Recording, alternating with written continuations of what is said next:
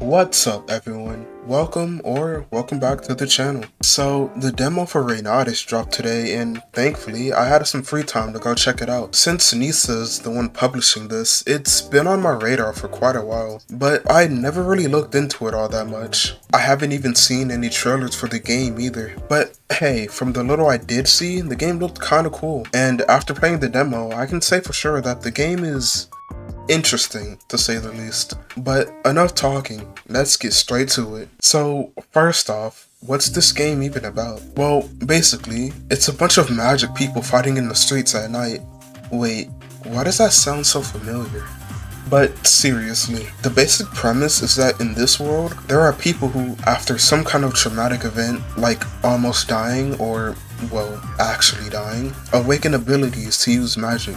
These people are called wizards. There's three types from what I understand. Wizards who are in the Magic Enforcement Administration, or MEA for short. This is the group Sari, one of the main characters, is a part of. Then, there are wizards who are part of a group known as the Guild, who are against the MEA. The Guild was only mentioned like twice in the demo, so I really can't say too much on them. Then, there's the last type of wizard, Strays, those who don't belong to any group, wandering the streets of Shibuya at night fighting for themselves. The other main character, Marin, happens to be a stray. While the general premise of the story is pretty cool, the demo alone isn't exactly enough to satisfy my curiosity about everything. I know a demo isn't supposed to show and tell everything, but man, I really feel like it could have just been a bit longer, you know? The cutoff point was so abrupt that it genuinely surprised me.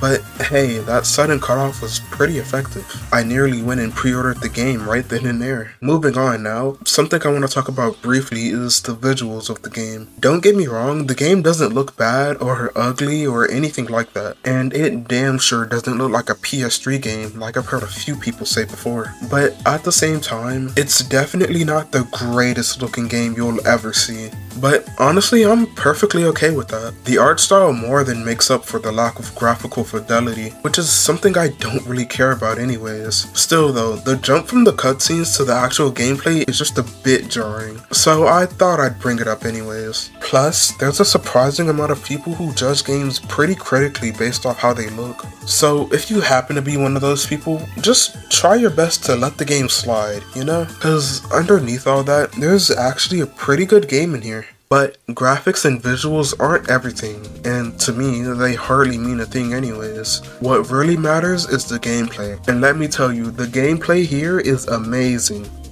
Is what I would say if the demo wasn't so short. What I can actually say is that with all the mechanics it brings to the table, it feels and plays unlike anything I can think of, which is pretty nice. The combat itself took a lot of getting used to. I'm not ashamed to admit I got hit way more than I would have liked. The game isn't hard or anything, it just took a while to really understand and get a grasp of what the game allows you to do. Basically, you have two modes available to you when you're out in combat. Suppress mode and liberation mode. You can only attack while you're in liberation mode, and as you attack, your MP gradually drains, which has its own bar near the bottom of the screen.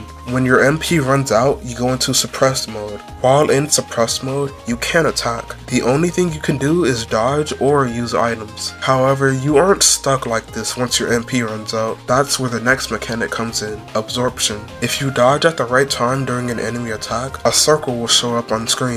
Once it's there, if you hold R1, the circle will gradually fill up. Let it go at just the right time and you'll do a perfect dodge, on top of absorbing the enemy's MP, refilling your gauge and allowing you to attack again. However, if you mess this up, you'll either dodge and only get a bit of MP, dodge without getting any MP, or you'll just get hit. I'll be honest, this really took some time to get used to, but once I got the hang of it, I really started to have fun. Aside from the combat, there's a good amount of other stuff here too. There's a stress mechanic, which is a gauge that builds up when you talk to NPCs. As it builds up, your attack power will increase with it, but your defense gets lower at the same time. And if it gets to 100%, you'll be forced into liberation mode, and you won't be able to talk to NPCs until it goes down. And then there's two apps you unlock on your phone. The first one is just the messaging app, which lets you talk to other characters. And you can even pick the dialogue option sometimes. I know it's small, but stuff like this is always fun, no matter what game it's in. The other app is where you'll be doing your side quest, the Illegal Wizardry Dispatch app, or as most people call it, the Witch Hunt app. Here you can, of course, take on side quests, but there's actually a pretty good incentive to do these side quests. You see, there's another gauge called the Malice level. The more side quests you complete, the lower the gauge will get, which will increase your reputation. Overall, the game has a lot going on, way more than what I was thinking anyways. I really wasn't expecting all this when I started the game. The last thing I want to talk about just for a bit is the art and character designs, cause man, they're actually pretty cool. I don't feel like the character models do the art justice, unfortunately. But either way, going off of what I saw in the demo, as well as taking a glance at the website, the art seems pretty good. In the demo, Sari was definitely really cool going just off design, but overall, Morin was actually way more fun to play as. So I guess he was my favorite. I'll have to wait till the full game drops to get a look at everyone else though. And